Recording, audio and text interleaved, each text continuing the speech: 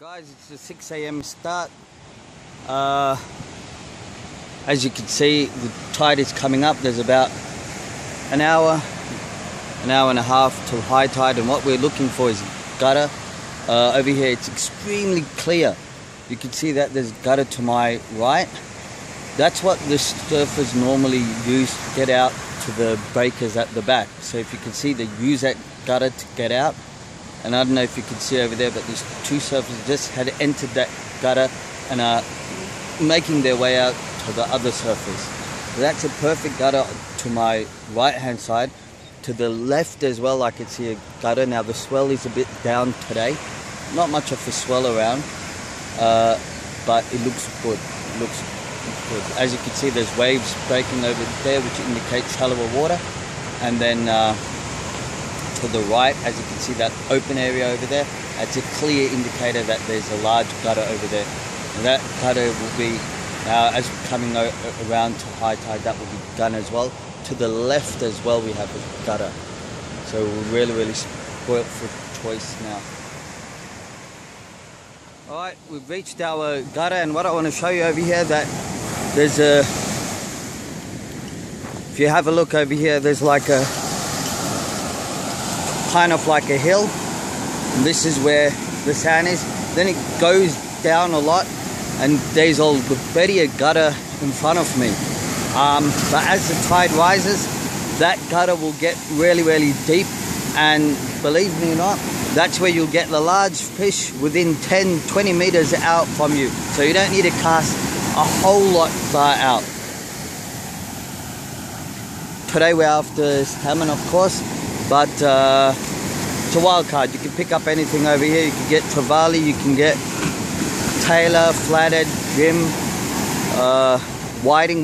You usually want to use the worms, but today we're specifically after salmon.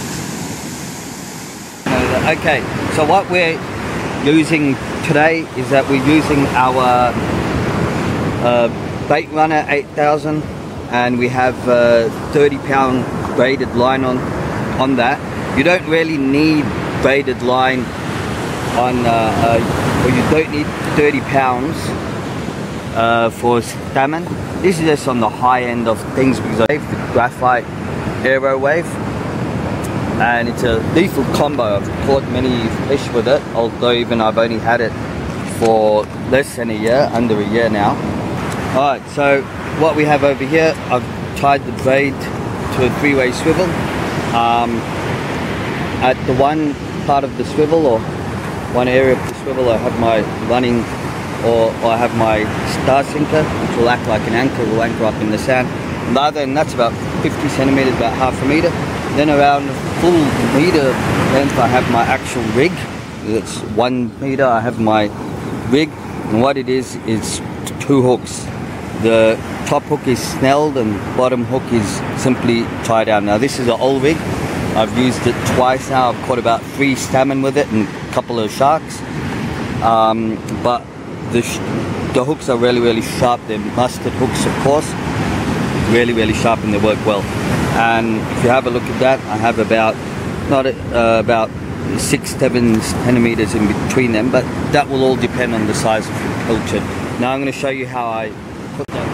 Okay, so this is how I'm going to put on my pilchard. Now it's commonly known that salmon usually bite from the head, whereas tailor bite from the tails.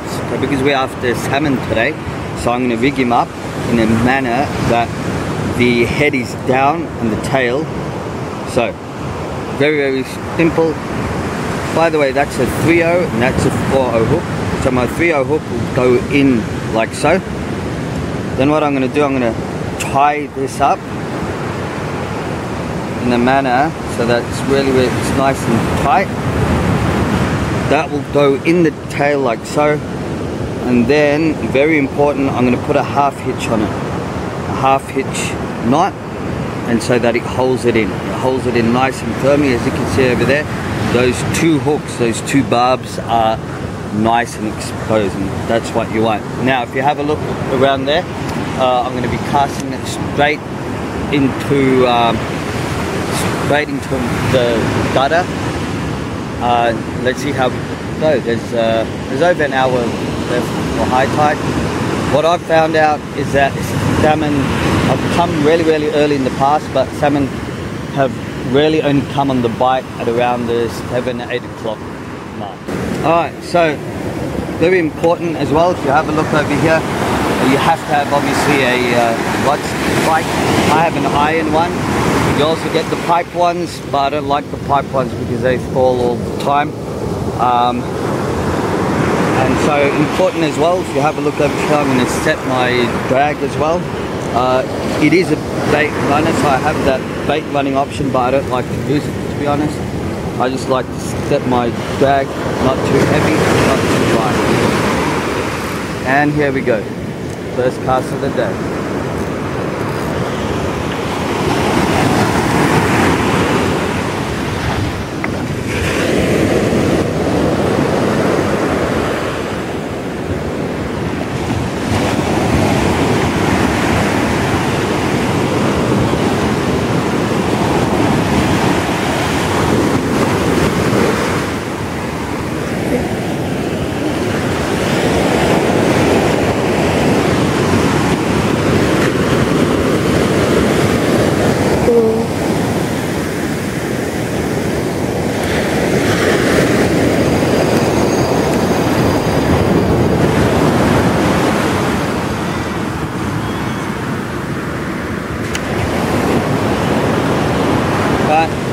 It's all set, and now all it is just a waiting game. Okay, so this is my second setup over here. If you want to have a look over here, this is simply a 10-pound setup. It's with mono line, mono filament line.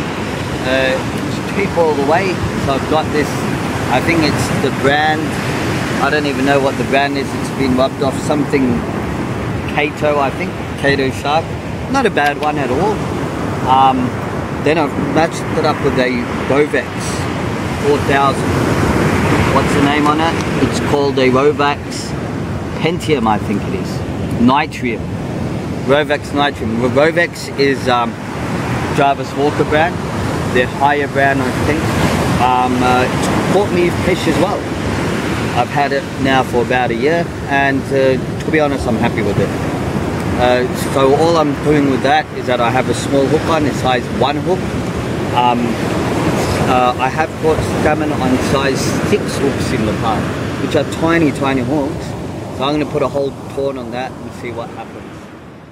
Right, I just want to show you as well, if you're new to surf fishing and you see your rod going up and down, don't get too excited, because you have to work out with the wave as well. Remember the waves, the actions of the wave, the pull and the ebb of the wave, that is causing it to go up and down. So you have to know what a bite is and what is not. Pretty much, if you see your rod buckled over, going all crazy, hopefully we can show you that, then you must know that you have something on. When you're out surf fishing, you want to look at ideally 3 things. You want to look at the wind, the swell and the tides. The weather, as in whether it's cold or hot or rainy, I don't really worry about. In fact, like today, it's mostly over cloud, forecast for some showers. I look at that as ideal fishing weather. But your most important factors are your wind. Today we have minimal wind, as you can see. Not much wind around at all, which is perfect. Our swell is a 1.8 meter swell, which is a moderate swell, which is perfect as well. So you don't want it too rough where the stinker won't stay on the floor, neither do you want it flat like a lake.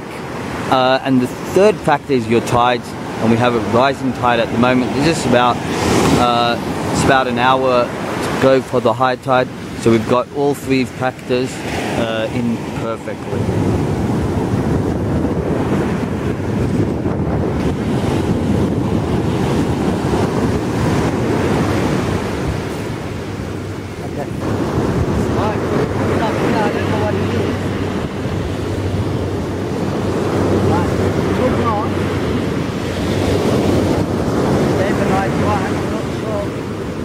What it is.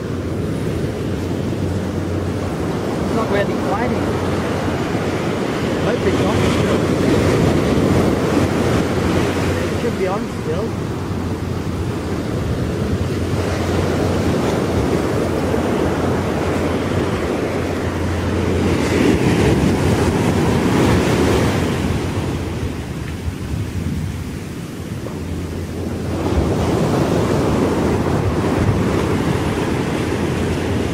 What is it? That's it. That's what we're after. That's Aussie salmon. Nice one on the light tackle this time. He went on 10 pounder. Tappet. It's about 8:30 now. And he caught our first Aussie salmon. Yeah. He's a bit small. I have to put him out of his misery now. He's a bit small, but at this time of the year, summer, he's going berserk. I have to put him out of his misery. This time of the year, in the warmer months, you're going to get them slightly smaller, but you can catch more of them.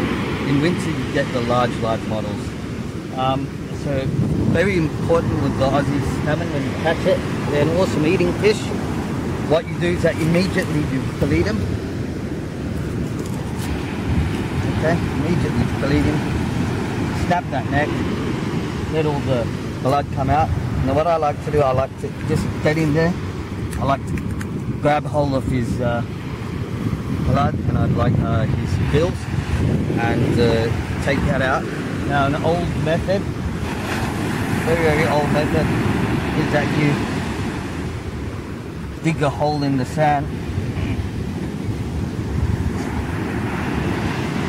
and you let him in like that. Put him in halfway. So what happens there is that all that blood from the top allows to drip and it falls down away from the body. There we go. There we have it. So as I mentioned earlier, that they're late fish. They bite late in the morning. So it happened at 8:30. Let's see if we can catch any more.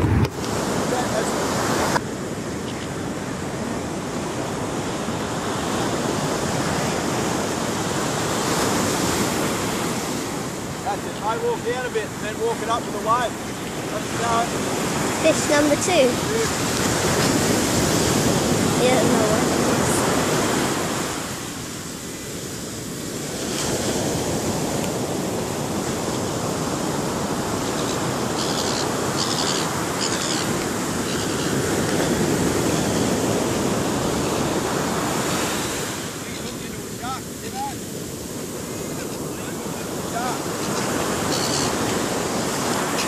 Look, fish number 2.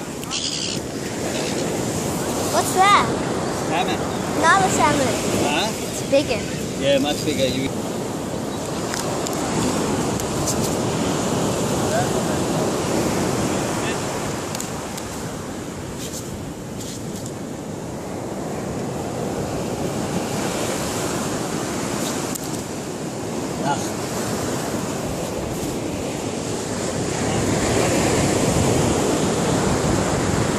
So yeah, it's finally happened, and look at that time.